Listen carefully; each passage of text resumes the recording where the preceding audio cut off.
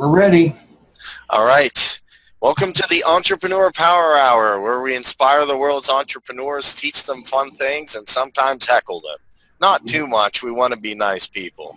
See, we're all nice people. Today we're going to talk about 10 harsh lessons. It's an article from entrepreneur.com, and these harsh lessons are going to teach you to become a better person and a better entrepreneur, and maybe make you cry a little bit.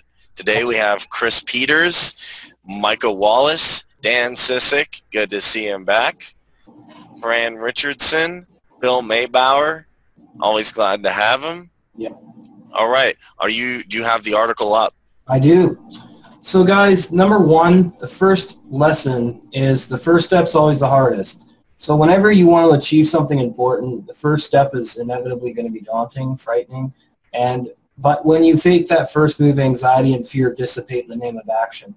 So what do you guys think about that? Do you think that's true? Do you think that when you take action, fear and anxiety start to take a back seat and kind of just fade from your conscious awareness? Because I know that's what happens to me. Of course, I don't get scared of taking action anymore. I just do it. Because, I mean, that's what I do. So I just go and I do it. And whatever happens, happens. And I just go as I do it. Go as I go. Come as I'm tired tonight. Just somebody else talk.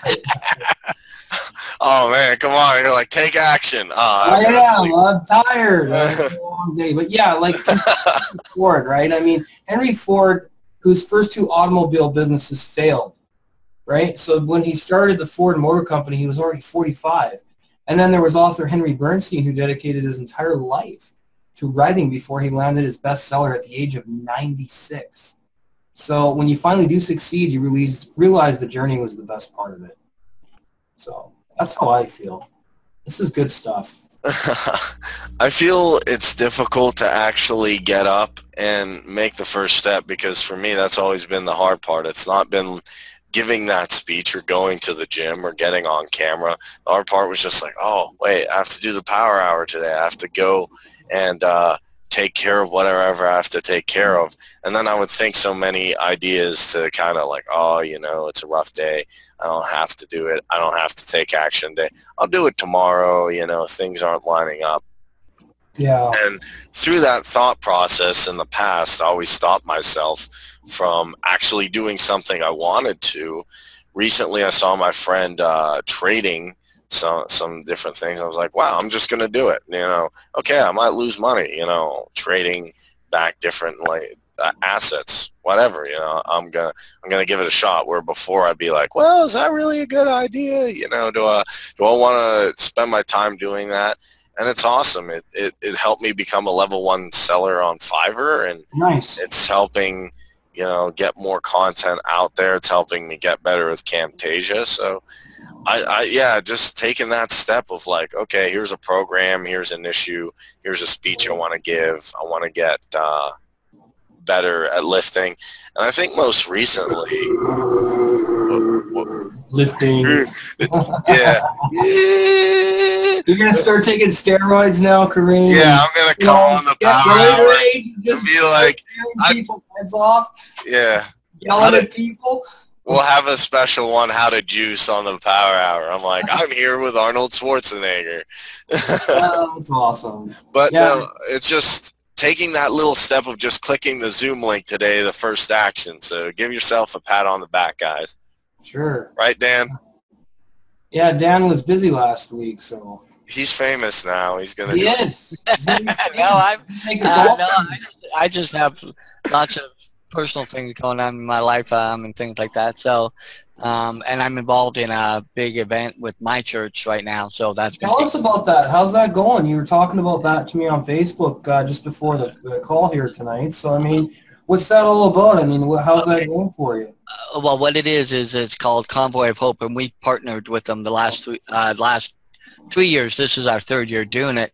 And first year we touched like a little over 7,000 lives. Last year we touched over 10,000 lives here in the Las Vegas community by offering free services, free Thanksgiving dinners, grocery bags, services for the veterans and stuff and things like that, people that need assistance or trying to figure out where to go get assistance and stuff. It was all provided through our church and Convoy of Hope, who helped us with that. And so this year we're going to be trying to touch over 10,000 lives. I myself am an assistant leader, and Kareem will love this. I'm in charge of all the costume character people that I have a full body costume of Garfield, Scooby-Doo, and the Scarecrow. And me being a Garfield freak, I love being Garfield. So people know that that's me, and that's what I'm and I love kids. So in that, they asked me to take on being the assistant leader for that, and this is my 3rd year of doing it. I love it. It's just a big thing, and love being able to give back to my community as I'm working and doing things and putting out, and I'm not expecting anything back. It's just good to just put it out there and know I'm being a part of something that's helping a lot of people and do something positive out there for the whole community. That's really cool, man. I mean, when you can get involved in something like that and you can help less fortunate people, it makes the world turn their heads and look at you. It inspires people to go, if that guy can do it, what's stopping me from going and working in a volunteer facility and serving meals to the homeless, or picking up a cat off the street and finding it a home, or whatever it happens to be. I mean, my mom today, I bought her some groceries today because she's been short on money, and I didn't even have to think about it. I was just like, Mom, let's go get you some food. It's just stuff like that really just becomes second nature now for me. I just want to help people, including people that I may not know. It doesn't matter. Like if I see a guy that's homeless and he's not in front of a liquor store, I'll give him some money to go get some food. Because that's important. We all need to be doing that. Everybody needs to be doing that if we want to change consciousness. It starts with giving, showing people that you're different than everyone else who may have passed you by or driven by you or whatever it happens to be. I just do it. And I think good things take time. Success above all requires time and effort. Author Malcolm Gladwell suggested the mastery of anything requires 10,000 hours of tireless focus. So if you're struggling and you're pissed off and you're like, God damn it, I just want to quit, don't. Because you need to put in 10,000 hours. That's a long time. Yeah, I have that book. I actually have that book. I was going to say that's something that, I had a hard time getting putting out there and getting involved with, because like we're talking about the 10 harshest things for entrepreneurs, or taking action, or just stepping out. This is a result of me just stepping out through my church, starting about 7 years ago when I started helping go feed the homeless once a month with my church. We would just go down and do it all, our church on our own, doing it once a month, every month. So that kind of opened that door and opened my heart in that sense.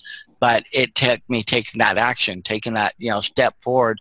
And so it's made it easier to move into other things. So now as I do other things and try and move forward and like building my business and building my, going after my dreams, that's part of what I look back on. It's like, it's everything I built up in front of it, ahead of it, thinking, oh, well, what if this, or what if that, or this, or, all these different things happen, rather than, I just did it. I just finally said, I'm going. Just like when I wrote my first blog post after I built my website, which I'm having to rebuild my website because my hosting company deleted all my stuff. And so. Oh, that's greasy.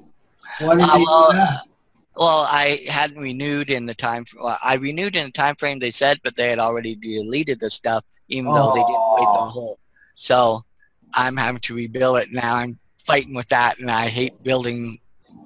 It took me a few months when I did it the first time around, and so I'm like, but I'm having to do it. Once again, get out. That's part of the process. You have to rebuild, redo sometimes.